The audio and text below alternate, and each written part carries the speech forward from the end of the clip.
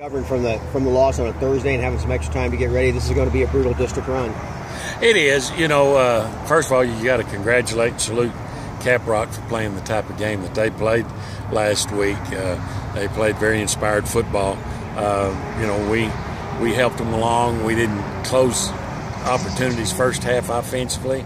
I screwed up by not kicking a field goal when we had a chance to tie it up, and then defensively we couldn't get off the field. It didn't seem like on third down the second half, but I think Caprock had a lot to do with that too. And so we salute them and load back up and get ready for a really good Canyon Ball Club. It is a short week, so we've had a quick turnaround, but you know, they're very dynamic at the quarterback position. They're deep at running back, they spread the ball out, very versatile on offense. Defensively, they're really sound, get to the football, so we know we got our challenge ahead of us, but we're looking forward to get back out on the field and playing. Going up against Jalen, I mean, someone obviously you know very well. What's going to be like to slow him down? He's been rolling lately for him. Well, you know, they have two really good running backs, and then the quarterback can make a lot of plays with his legs too. So I think if we get tied up just in trying to shut one individual down, we're going to be susceptible to the other ones hurting us. So you know, we'll play our defense, our calls, and try to get a lot of hats to the football. What was the you talked a little bit about this, but what's the most important thing that you need to recover from with the loss and try to get back?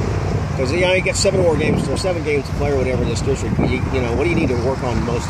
Well, you can't let one team beat you twice, and so you know we've done our best to put the Caprock loss behind us and get focused in on Canyon, because if we don't have all of our attention on Canyon, they're certainly good enough to beat us for sure.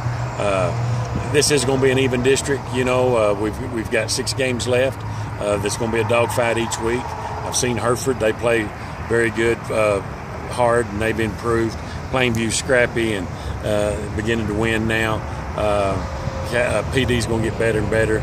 Randall has played hard.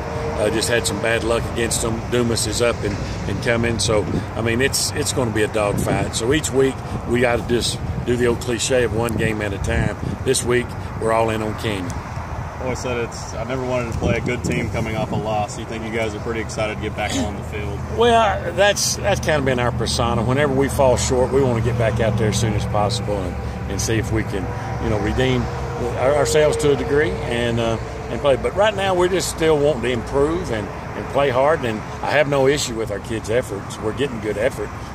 Just need to execute a little better at times.